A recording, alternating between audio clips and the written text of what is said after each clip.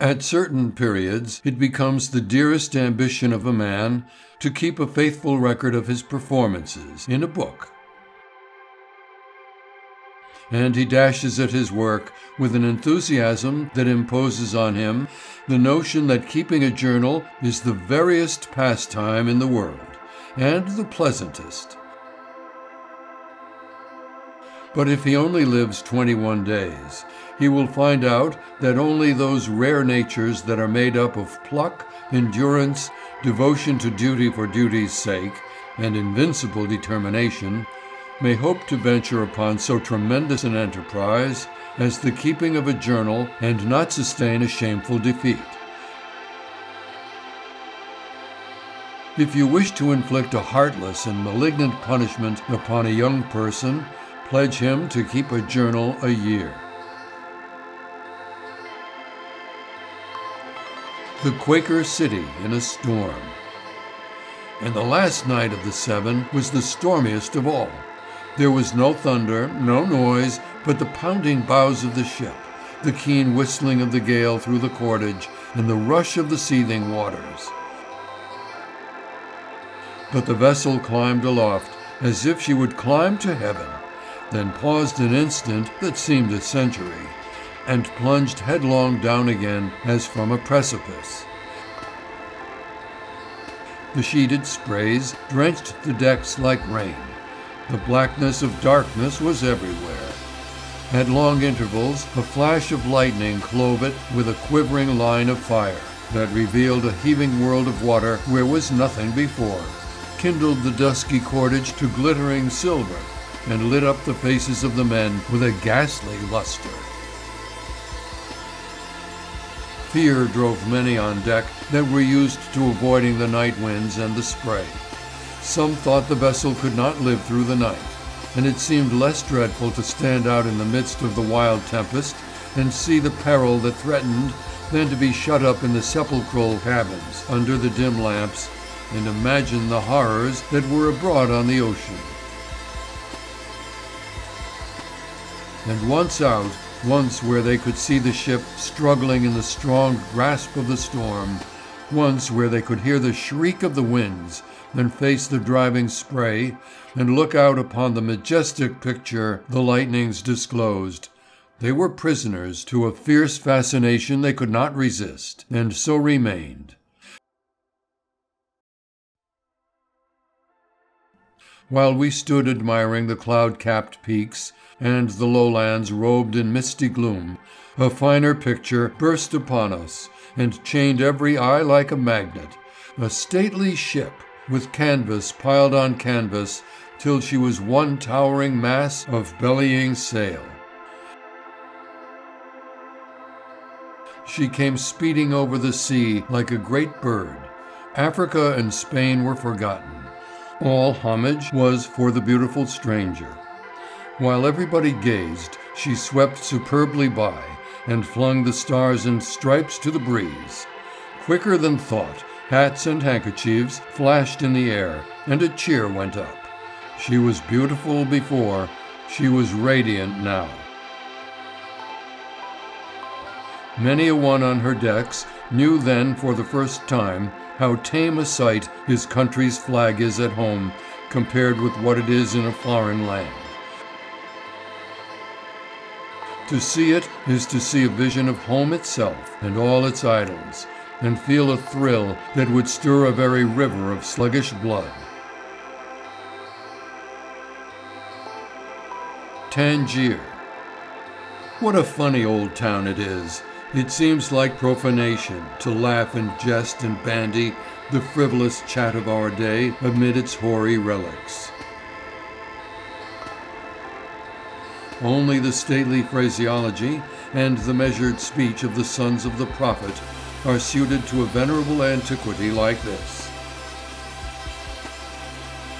Here is a crumbling wall that was old when Columbus discovered America, was old when Peter the Hermit roused the knightly men of the Middle Ages to arm for the First Crusade, was old when Charlemagne and his paladins beleaguered enchanted castles and battled with giants and genii in the fabled days of the olden time, was old when Christ and his disciples walked the earth, stood where it stands today when the lips of Memnon were vocal, and men bought and sold in the streets of ancient Thebes. American Beauties.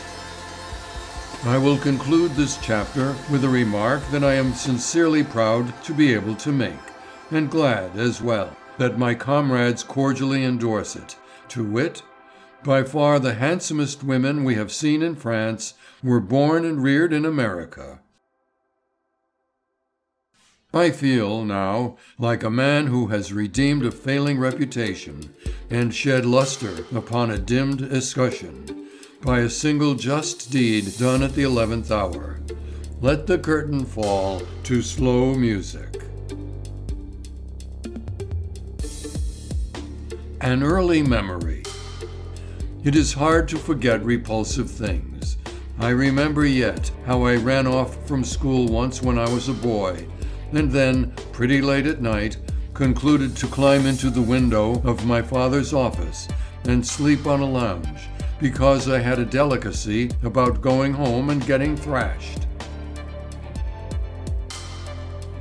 As I lay on the lounge and my eyes grew accustomed to the darkness, I fancied I could see a long, dusky, shapeless thing stretched upon the floor. A cold shiver went through me. I turned my face to the wall. That did not answer. I was afraid that the thing would creep over and seize me in the dark.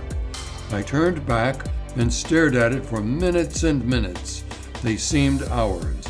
It appeared to me that the lagging moonlight never would get to it.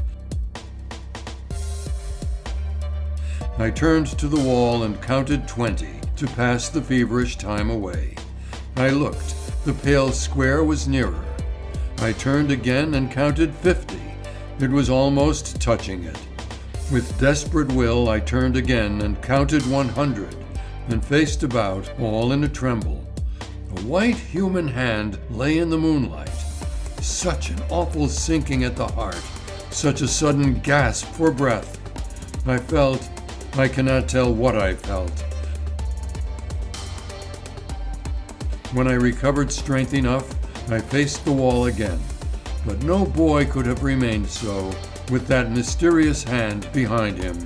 I counted again and looked. The most of a naked arm was exposed. I put my hands over my eyes and counted until I could stand it no longer, and then the pallid face of a man was there, with the corners of the mouth drawn down, and the eyes fixed and glassy in death. I raised to a sitting posture and glowered on the corpse till the light crept down the bare breast, line by line, inch by inch, past the nipple, and then it disclosed a ghastly stab.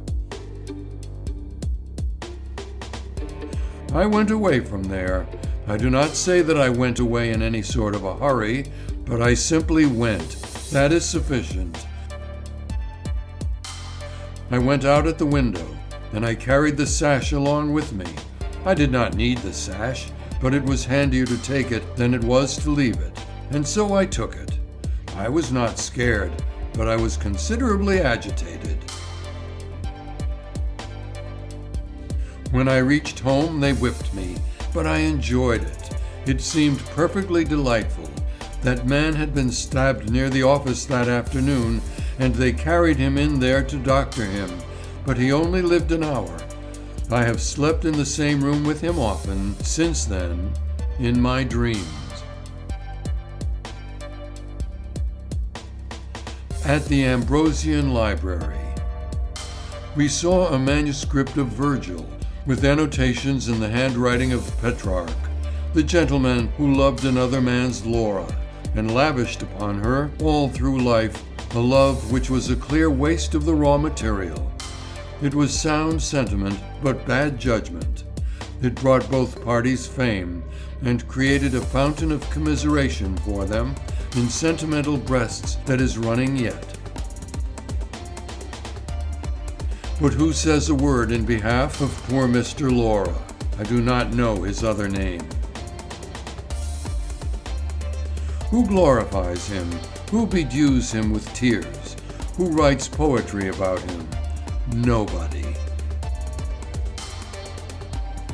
How do you suppose he liked the state of things that has given the world so much pleasure? Let the world go on fretting about Laura and Petrarch if it will, but as for me, my tears and my lamentations shall be lavished upon the unsung defendant. We saw also an autograph letter of Lucretia Borgia, a lady for whom I have always entertained the highest respect, on account of her rare histrionic capabilities, her opulence in solid gold goblets made of gilded wood, her high distinction as an operatic screamer, and the facility with which she could order a sextuple funeral and get the corpses ready for it. We saw one single coarse yellow hair from Lucretia's head likewise. It awoke emotions, but we still live. In this same library, we saw some drawings by Michelangelo. These Italians call him Michelangelo. And Leonardo da Vinci. They spell it Vinci and pronounce it Vinci. Our need of repose. Just in this one matter lies the main charm of life in Europe, comfort. In America, we hurry, which is well. But when the day's work is done, we go on thinking of losses and gains, we plan for the morrow. We even carry our business cares to bed with us, and toss and worry over them when we ought to be restoring our racked bodies and brains with sleep. We burn up our energies with these excitements, and either die early or drop into a lean and mean old age at a time of life which they call a man's prime in Europe. When an acre of ground has produced long and well, we let it lie fallow and rest for a season. We take no man clear across the continent in the same coach he started in. The coach is stabled somewhere on the plains, and its heated machinery allowed to cool for a few days. When a razor has seen long service and refuses to hold an edge, the barber lays it away for a few weeks, and the edge comes back of its own accord. We bestow thoughtful care upon inanimate objects, but none upon ourselves. What a robust people, what a nation of thinkers we might be, if we would only lay ourselves on the shelf occasionally and renew our edges. I do envy these Europeans the comfort they take. When the work of the day is done, they forget it.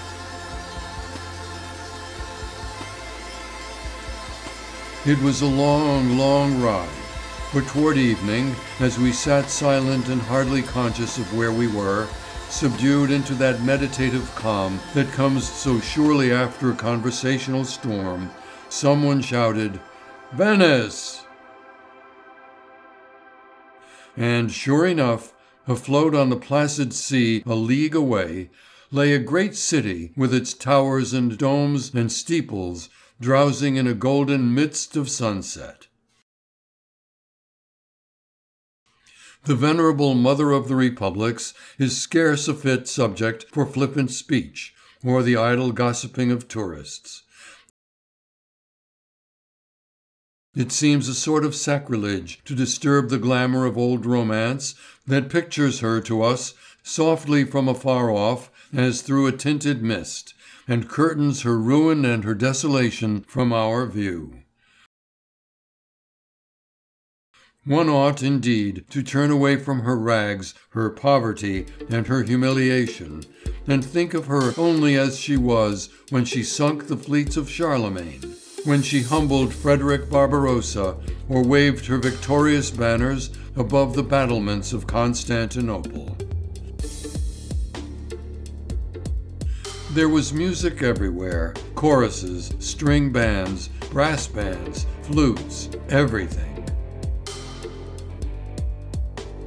I was so surrounded, walled in with music, magnificence, and loveliness, that I became inspired with the spirit of the scene, and sang one tune myself. However, when I observed that the other gondolas had sailed away, and my gondolier was preparing to go overboard, I stopped.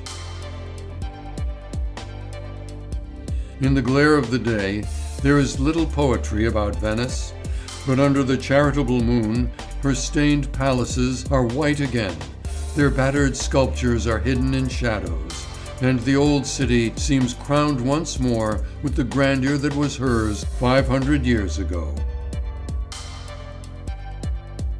It is easy, then, in fancy, to people these silent canals with plumed gallants and fair ladies, with Shylocks in gabardine and sandals, venturing loans upon the rich argosies of Venetian commerce, with Othellos and Desdemonas, with Iagos and Rodrigos, with noble fleets and victorious legions returning from the wars. In the treacherous sunlight, we see Venice decayed, forlorn, poverty-stricken, and commerceless, forgotten and utterly insignificant. But in the moonlight, her 14 centuries of greatness fling their glories about her, and once more she is the princeliest among the nations of the earth. Yes, I think we have seen all Venice. We have seen in these old churches a profusion of costly and elaborate sepulchre ornamentation such as we never dreamt of before. We have stood in the dim religious light of these hoary sanctuaries, in the midst of long ranks of dusty monuments and effigies of the great dead of Venice, until we seemed drifting back into the solemn past, and looking upon the scenes and mingling with the people of a remote antiquity. We have been in a half-waking sort of a dream all the time. I do not know how else to describe the feeling.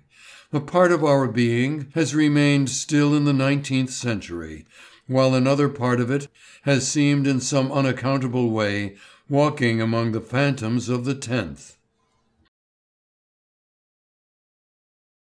We have seen famous pictures until our eyes are weary with looking at them and refuse to find interest in them any longer. We have striven hard to learn. We have had some success. We have mastered some things, possibly of trifling import in the eyes of the learned. But to us they give pleasure, and we take as much pride in our little acquirements as do others who have learned far more, and we love to display them full as well. When we see a monk going about with a lion and looking tranquilly up to heaven, we know that that is St. Mark. When we see a monk with a book and a pen looking tranquilly up to heaven, trying to think of a word, we know that that is St. Matthew. When we see a monk sitting on a rock, looking tranquilly up to heaven, with a human skull beside him, and without other baggage, we know that that is St. Jerome.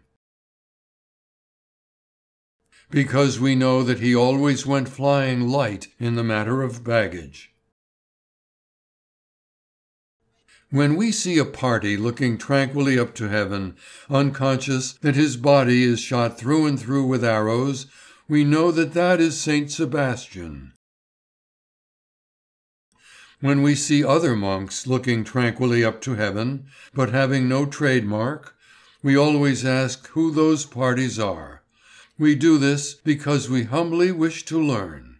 And so, having satisfied ourselves, we depart tomorrow, and leave the venerable Queen of the Republics to summon her vanished ships, and marshal her shadowy armies, and know again in dreams the pride of her old renown.